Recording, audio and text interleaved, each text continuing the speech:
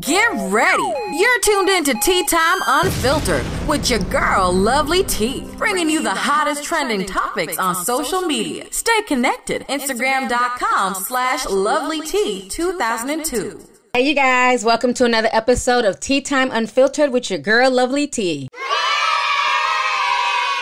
All right, everybody. I hope you guys are doing good, honey.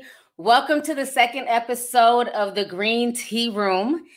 With your girl, Lovelyti. I hope everybody's doing well. So I wanted to do this lunchtime chat because, boy, oh boy, my phone has been blowing up. And I was very, very shocked at the fact that this whole Massey situation has hit the news. Now, if y'all don't know, I had talked about this back in 2019 when it first came out. Because the case was just very, very it was weird. It was kind of all over the place. The mother was out here defending Kyle. His brother, Chris Massey, was defending him. And they were saying that basically the mother was lying and that, you know, if he did send any nudes, it was to the mother. And the mother was upset because Kyle wasn't trying to be with her. Now, I had said something way back then. I went back to go watch the video, and I hope y'all got to go back and kind of refresh y'all's memory.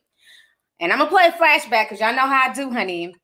I had said way back then that Kyle don't look like he's worth $1 million. He just doesn't look like he still has that type of income coming in. And lo and behold, that's why this woman is coming out. So let me go ahead and play y'all a snippet from the video that I did in 2019. Y'all go ahead and listen to this real quick. So what I'll say is this, okay? I'm not saying Kyle is innocent or guilty. We don't know. We'll have to see how everything plays out. But like I said on the live stream, the story sounds like complete and utter bullshit to me. And again, y'all can feel free to victim shame me. Y'all know I don't give a fuck about that title whatsoever. I'm over the whole victim shaming title. When somebody is claiming to be a victim and they're claiming that their child was molested or, you know, sent dick pics and all that other stuff, the last thing on my mind is trying to sue for $1.5 million. All right. So y'all just heard that flashback. Y'all know I'm good for a good flashback, honey. Now I have my girl here, Janae. She's here and she wants to speak on this as well. So Janae, say hey to the people. Feel free to unmute your microphone. Hey, good afternoon, everybody. How you guys doing? I too had to, and thanks T for having me on. Definitely. I too had to go back and take a look at the video that you had done a few years before because I had forgotten. And my first gut reaction was like, you know, what's really going on here? Like this, first of all of it is inappropriate. There is no excusing this behavior. But then I saw kind of the receipts that you had put into the video and my mind still wonders, why, like you said, why are you having this relationship? Why was his mother allowed to have this child have a relationship with an adult like this? You hear so many stories of that happening. So what do you think that's all coming from? Do you really think that this was predatory, or do you think this was, like I had said in the Discord, learned behavior?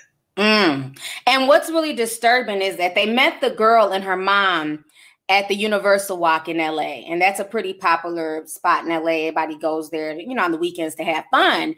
And the girl at the time was 4 years old. And like I said back then, there's nothing about Kyle Massey at 5'5", okay, that screams father figure. He's not a father. Where's the girl's father? How about you have her father be her father figure instead of somebody from the Disney Channel that you didn't know from a can of paint? And I think that's the thing that bothers me as adults and as parents is that when it comes to celebrities, we throw common sense all out the window. Now, y'all know I love me some Michael Jackson, okay? But as a parent, I'm sorry, my sons could not just go spend the night at Michael Jackson's house in his room.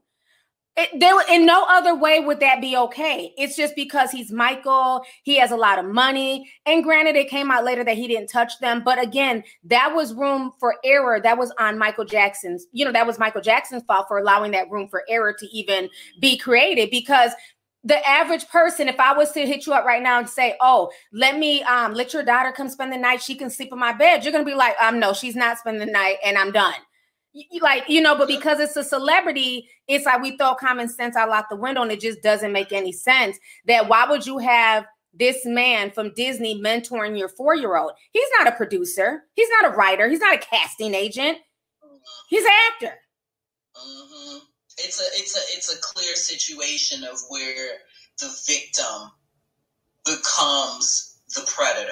To me, allegedly, I don't know, and I don't want to say clear, but like many people were saying in the Discord, like you know, there is a certain, you know, aura about Disney child or just child stars in general. You know, we see and hear about, who was the guy that you did the story on where he tried to do that movie and everybody, one of the old child stars, and they just ignored him. Not Corey Feldman. I can't. No, it was Corey Feldman, the one that was talking about how the casting couch. Yeah. Corey Feldman. Yeah, exactly. We know these stories. I just use him as a reference. You know, we know these stories. And you still see parents not protecting their children. So that, to me, is neglectful. Again, right? Why would you have this 4-year-old being mentored by this former child star? No, I'm sorry. That doesn't sound right to me. Now, I want to go back to when you said that you feel like this is learned behavior, because I see a lot of people talking about that in the chat. The whole Disney situation is just very unnerving because, again, we watch a lot of these people grow up from childhood, and a lot of them have just come out to have all types of issues. We see Orlando Brown is out here crazy, wilding out. Now it's coming out with Kyle Massey. We see things that Amanda Bynes was. Now, Amanda Bynes was with Nickelodeon, but, you know, kind of the same machine. Britney Spears, the thing that she's went through. Now, when you say that this is learned behavior, it's come out that a lot of the guys who were producers and who were supposed to be quote unquote father figures to these people on Nickelodeon, like Dan Schneider, I've talked about him in the past. You know, there's that whole joke, not really a joke, but, you know, quote joke, that Dan Schneider is Jamie Lynn's baby's father, because there was a lot of nefarious things that went on those sets with these children, because these parents, they drop off their kids. They feel like, oh, there's an adult that can keep an eye on their child, but you don't know what that adult's mentality is, what they're thinking about doing, what they're exposing that child to. So do you feel like maybe Kyle was exposed to this type of behavior, you know, pulling out his genitals and doing all types of freaky shit on the set? You know, scientists will use this term like, is it nature versus nurture? Okay. And so what does that mean? Nature meaning, is it something that is inherent in you? Meaning that it's genetic. Are you predisposed to some type of mental illness that makes you behave the way that you're behaving, which could rationally explain why he would expose himself? Okay. That's, you know, nature. Nurture is, are you groomed? Is this learned behavior? Did somebody teach you this? So that's my question. Learned behavior to me seems like the probable rationale, because we know what happens with child stars, the casting couch, as it were, you know, and I wouldn't be surprised. Now, me as a mom, I'm just going to take a roll at the dice. And if what it looks like, was the mom complicit in her son not protecting her son and leaving him to the wolves, and then just because he's getting the coin, continue to ignore and suppress this behavior until now you have another person who's probably also on the same vein as this mom doing the same thing to her daughter, but now using her daughter as a payday. It's all a bit crazy. I mean, it could go any way. Exactly. Now we have Trayshawn. He was saying some real stuff in the chat about Dan Schneider. Trayshawn, are you there? We can hear you. How are you? Yes, can y'all hear me? Yeah, we can hear you, sir. How are you doing? Like I was saying, it is kind of well known in the industry what Dan Schneider does. And there was some people who did podcasts, who came on podcasts and explained how he does it, how he'll tell parents he's throwing casting parties, come get your kids discovered. A lot of his grooming area, 12 to 18 and some younger, he'll meet them at the pool and tell them what he wants to get casted. And a lot of them, you know, it's kind of known that Dan Schneider has a foot fetish. Yep. He said this, he's made thousands of tweets about feet. And a lot of his auditions were take your shoes off and run around, or talk about how much you like to be barefooted. And the parents know this. As a parent, you can't hear that and think that that's okay. The parents know this. They're selling their kids for money. Exactly.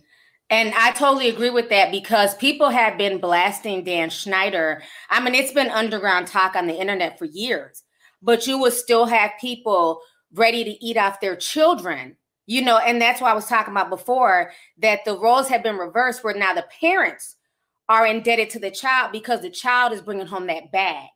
The child is taking care of the family. And that should never be the dynamic because at the end of the day, you gave birth to that child. It is your job to protect that child. So this is really disturbing that this is all coming out. So I would not be surprised if this was really the environment because we see that as the environment on Nickelodeon. So I wouldn't be surprised if there's a Dan Schneider type person in the Disney studios as well. A lot of them move around. There was a producer, and later I'm gonna be able to later give you that name. There was a producer that worked with Nickelodeon that was charged with aggravated sexual assault of a child. Mm-hmm. And he just moved to Disney, and he was a producer on The Sweet Life of Zack and Cody. He just moved, and they allowed that to happen. So a lot of them ping-pong back and forth between these companies. Yeah, I had heard about him. I can't think of his name either, but I know who you're talking about because he ended up going to jail and was able to get another job. Yes. Mm-hmm. You know, I would like to interject something because, yeah, it's a lot of people running around doing crazy stuff. And, yeah, there's Disney people that are probably doing it. Remember that expose maybe a year or so ago they caught all of those child molesters working at Walt Disney World? Like, it's like flames attract or bugs attracted to a flame or a light. You know what I'm saying? Mm-hmm. So you have to put fail-safes there to protect our most treasured among us, which is our children. You know what I'm saying? And for someone in the comments who made the comment to say that learned behavior sounds like an excuse, no, you misunderstand me. Scientifically and psychologically, learned behavior, trauma produces trauma. It's not an excuse. It's facts. Mm-hmm. That's the truth. So I'm going to just leave it there. Have you heard about another instance of this is that what is her name? She was on iCarly. Sam from iCarly, Jeanette McCurdy, I believe. She has put out, I think, 2 or 3 TikToks and like all but just said that Dan Schneider is the reason that she's quit acting. She doesn't want anything to do with iCarly. She's basically made it saying Dan Schneider messed up my life. There's a lot of proof about this. And I'm not surprised if it wouldn't be the same for Kyle Massey.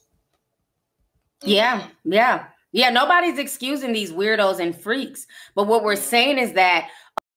Yo, what's up?